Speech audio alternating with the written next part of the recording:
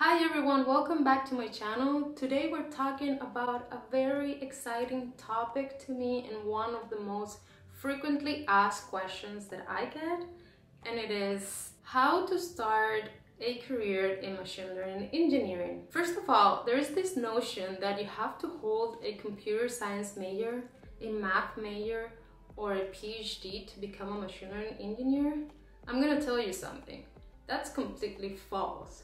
I studied acoustics and image processing, and then I completed a master's in computer vision. I don't hold a computer science major, I don't hold a math major, and I don't hold a PhD. I'm going to give you a roadmap to follow as a beginner. There are 5 principal points that we're going to touch upon during this video. You need to learn a programming language. You need to sharpen your math skills. You need to understand the basics of machine learning algorithms. You need to practice the algorithms with coding, and you need to find real-life problems. There are a lot of debates around this question, and I'm going to tell you that you can use any programming language that suits you the best. However, if you don't know any programming language at all, I would recommend you to start with Python.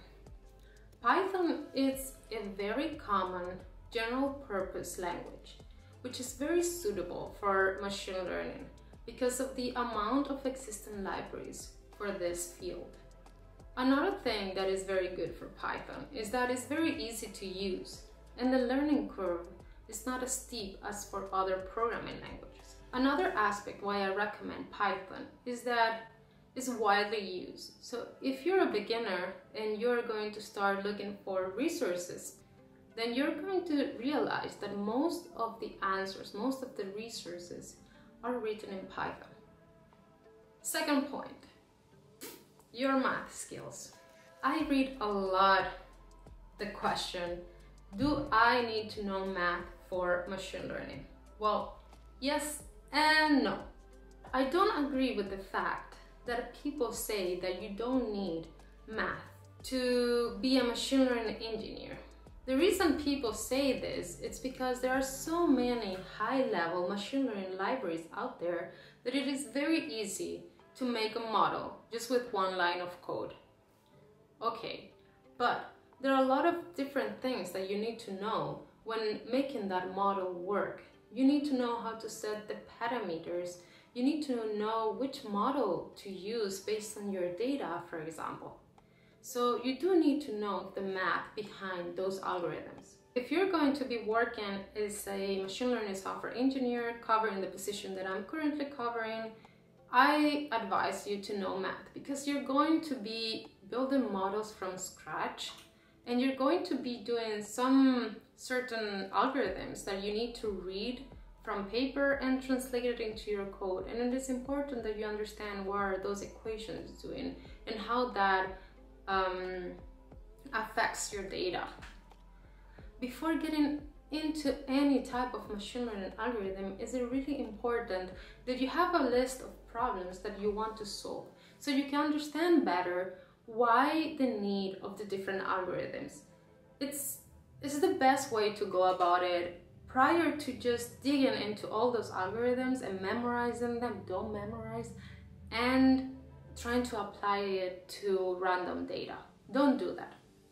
So there are 3 main problems that you can solve in machine learning, but as a beginner, you should focus on the main 2, supervised problems and unsupervised problem. The main difference between the 2 approaches is that supervised learning will have data that consists of features, and those features will have a label. And unsupervised would just be a set of features without any label. It is really important that you understand the distinction between supervised and unsupervised learning problems, because that's basically what is going to define the type of algorithms that you're going to use, and it's going to define what type of data you need. And this is really important in real-life applications. If you're working with face recognition, let's say, you will probably have a set of faces as image, and each of the images will have attached a label with the name of the person corresponding to the face. And that's how you can make real-life applications with supervised learning. Then you have unsupervised problems. So for example, you have a set of customers that you want to group based on their purchasing power. So once you understand the type of problem that you have, it is very important to have data. So a very common data set that I always tell beginners that they can start with is the IRIS data set. It is a very small data set. It only contains 150 instances, but it can be used for both supervised and unsupervised learning algorithms. So you can just use this data set to understand how the different algorithms work.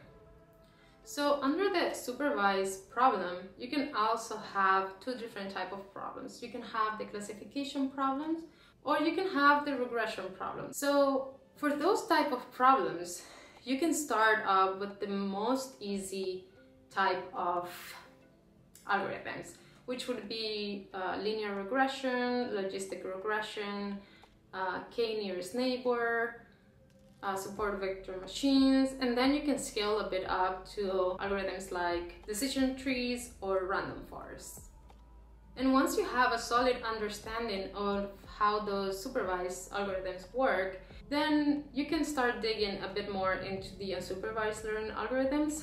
And I would go through the easiest problem that you can solve, which is clustering, and try to do some k-means clustering on the IRIS dataset and see how they naturally group in the three different classes.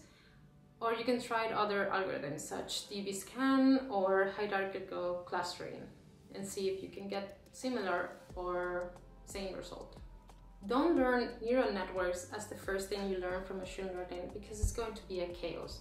You need to learn the classical machine learning algorithms prior to the neural networks. In neural networks, it's not always the best solution. If you have a small amount of data, you need the classical machine learning approaches, and most likely you're gonna have to use them as a baseline for neural networks after. So that's how you should go about it. That's how I think you should go about it. And then after the solid understanding of the neural networks, then you can go with more complex architectures like the convolutional neural network.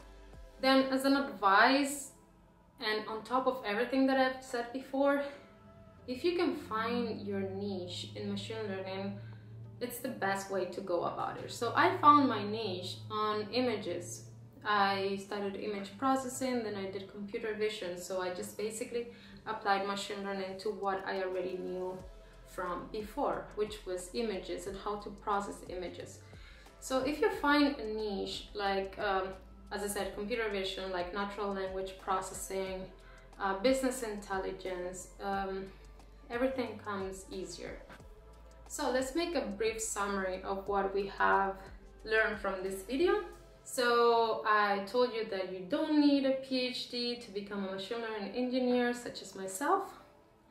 You should start learning a programming language if you don't have any knowledge about it, if you haven't ever coded.